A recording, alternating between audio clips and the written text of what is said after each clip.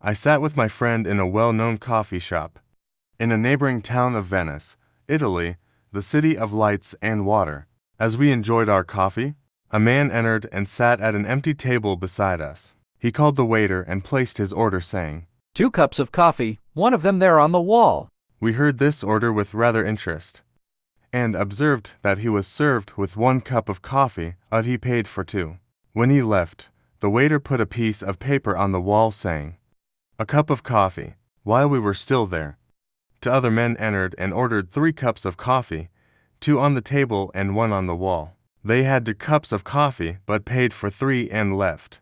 This time also, the waiter did the same.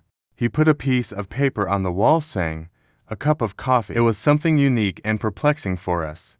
We finished our coffee, paid the bill and left. After a few days, we had a chance to go to this coffee shop again.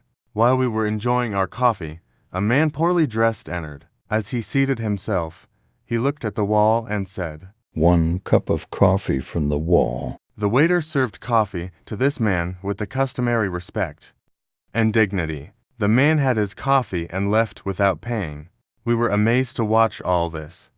As the waiter took off a piece of paper from the wall and threw it in the trash bin. Now it was no surprise for us. The matter was very clear. The great respect for the needy shown by the inhabitants of this town made our eyes well up in tears. Ponder upon the need of what this man wanted. He enters the coffee shop without having to lower his self-esteem. He has no need to ask for a free cup of coffee, without asking or knowing about the one who is giving this cup of coffee to him. He only looked at the wall, placed an order for himself, enjoyed his coffee and left. A truly beautiful thought. Probably the most beautiful wall you may ever see anywhere.